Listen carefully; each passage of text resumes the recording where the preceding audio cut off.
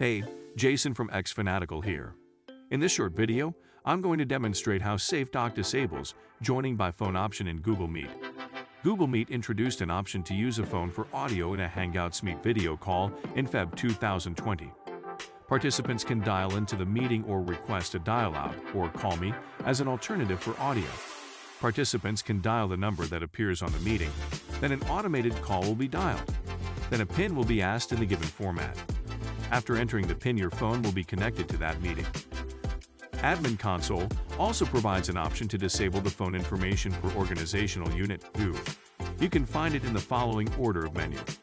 Go to Apps, then Google Workspace, then Settings for Google Meet, then Meet Video Settings, then Telephony, then Allow Dial and Access to Video Meetings.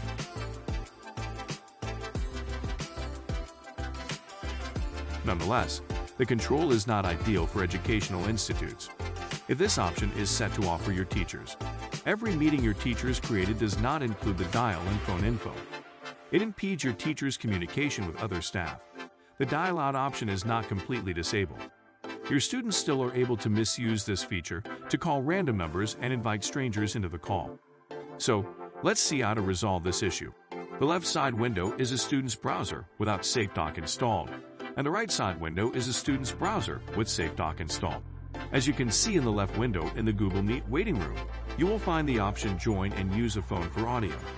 This button brings up the dial-out feature in dial and phone information, if not disabled in the admin console.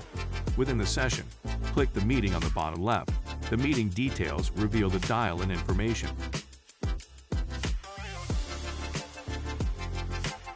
On the bottom bar, click the three dot. The pop menu has a menu item Use a Phone for Audio. This item brings up the dial-in and dial-out dialog above.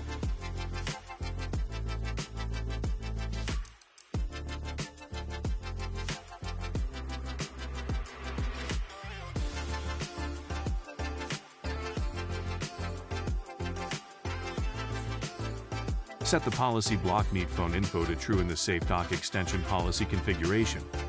Add the policy if you don't have seen that in admin settings. If you have yet to install SafeDock, apply for a 30 days trial. The SafeDock subscription form link is also given in the video description. If you like our video, hit the thumbs up. Also, subscribe to our channel and press the notification bell icon to get notifications about the news, trends, and products that help you manage your K-12 school system very well.